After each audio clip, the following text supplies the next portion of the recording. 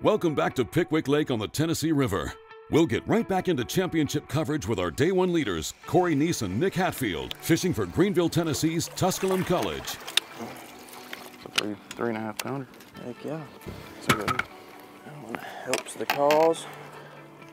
We're already sitting better than we were yesterday at this time.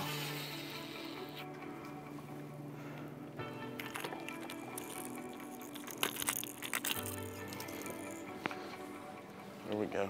That's more like it. They're starting to show up better. I mean, when we pulled in here, there was probably only like 5 or 6 fish on the graph, and now you go across them and there's 20. We got 3 little ones in there now, and now we got 2 decent ones. So we catch 3 5s to go with it, you know, we'll have close to what we had yesterday. With a limit in the live well, Nick and Corey are getting it done. This is Dakota Ebear and Justin Seaton. They started the day less than 2 ounces behind the leaders. They've got 4 in the boat, but the big fish are wary. We got other stuff we can do. I mean, we ain't gonna sit here and just drive in the ground. But I feel like you could get a big bite up here, and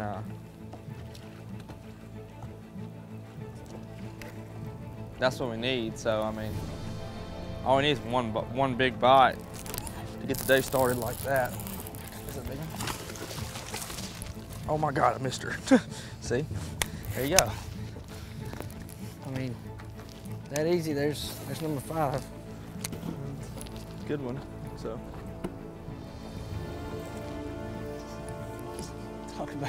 Talk about barely got her too. I mean, that hook hole's right there. How's it feel to have number 5 in the boat?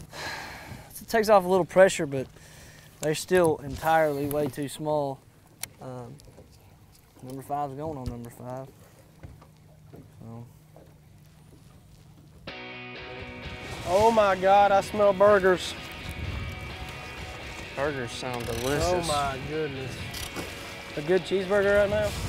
Like homemade one that's got the cheese melted on it and a toasted bun on the grill. This is Mitchell Jennings and Cole Burdishaw fishing for Auburn University.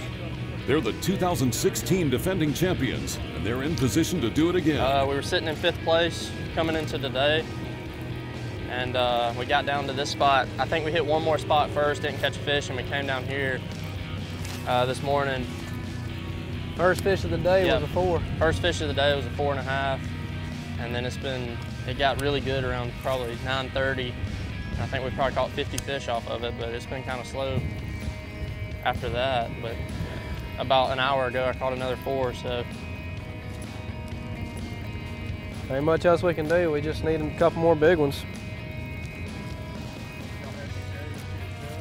There's one. Got one? Yeah, he's small. No, he might feel like smallmouth. The small jaws. I don't see him anywhere. Is he small still? Yeah. Small jaw. Jumbo on the camera.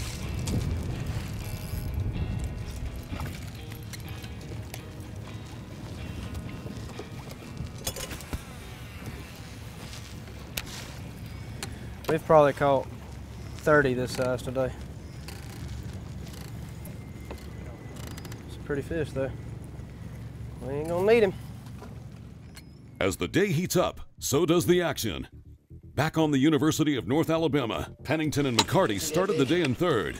They've already put 4 into the live well, and without a doubt, this will be number 5. The UNA has a lot on the line this week. In addition to the championship, they're also trying to make up some ground in the points race for the Cabela's School of the Year presented by Abu Garcia. Better do what she wants. That's scary there. 5 of them. 5 of them. Pennington and McCarty are making a run at it. Hey, we'd really like to thank all of you for your part in making the Cabela's Collegiate Bass Fishing Series the best collegiate series in the country. And remember, if you get a good shot on the water, post it up. #WeAreCollegiateBass.